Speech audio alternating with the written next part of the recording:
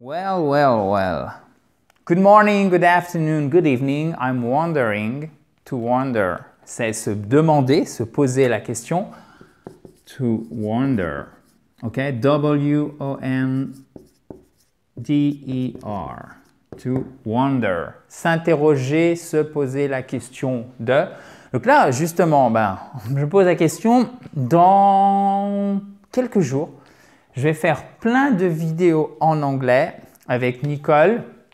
Il y aura aussi Adrien, vous l'avez déjà vu sur cette fabuleuse chaîne YouTube qui est membre du programme Parle anglais des 60 jours qui viennent. Ça sera d'ailleurs l'occasion de voir ses progrès en anglais et vous pourrez comparer avec la première vidéo qu'on avait fait, je crois, il y a 1 an et demi. Donc évidemment, avec Nicole, on fera des vidéos tout en anglais. On a prévu plein de choses, notamment des dictées. Ce que je sais que vous avez adoré la dernière fois. Donc, on va refaire des dictées parce que c'est parfait pour entraîner évidemment le fait d'écrire de l'anglais, mais surtout votre compréhension orale, puisque c'est vraiment fait dans un but où vous n'avez pas, par exemple, une scène de film où vous dites « Oh mon Dieu, je ne comprends rien ». Non, là, c'est vraiment fait pour entraîner la compréhension orale, c'est-à-dire que vous êtes peut-être ici et au lieu de vous mettre la barre beaucoup trop haut, vous êtes là, vous n'arrivez pas à l'attraper, et on monte step by step grâce à ce type de vidéo. Donc, je trouve que c'est vraiment au pur sens du terme éducatif, donc ça vous aide, ok? Pour la compréhension orale. Après, il y aura aussi pour la prononciation des tongue twisters. Est-ce que vous savez ce que c'est les tongue twisters? Non? C'est ce qu'on appelle en français des virelangues. Ok. Alors, c'est les chaussettes de l'archiduchesse. J'y suis arrivé, c'est bon. Voilà. Bon, ça, c'était juste une petite partie, mais il y en a en anglais aussi. Et évidemment, plein d'autres choses. Du coup, je sollicite votre avis, chers amis. Je vous avais déjà posé la question, mais je vous avais donné des catégories, etc. Là, vraiment, c'est, vous me dites ce qui vous passe par la tête.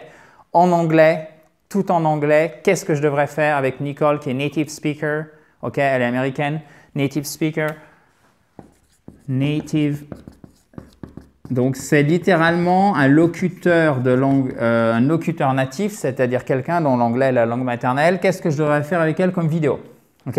Je vous écoute, ce qui vous passe par la tête, soyez le plus créatif possible, moi j'ai fait pour vous, ok? Donc c'est vous qui allez me dire ce que vous voulez exactement.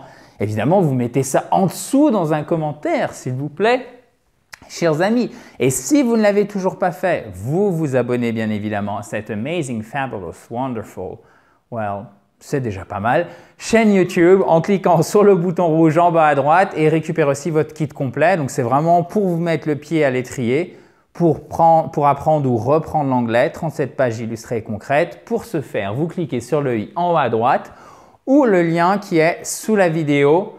N'oubliez pas, qu'est-ce que vous voudriez comme vidéo en anglais avec Nicole, qui est native speaker, she's American, ok? Ça va arriver dans quelques semaines sur la chaîne YouTube, on les mettra petit à petit.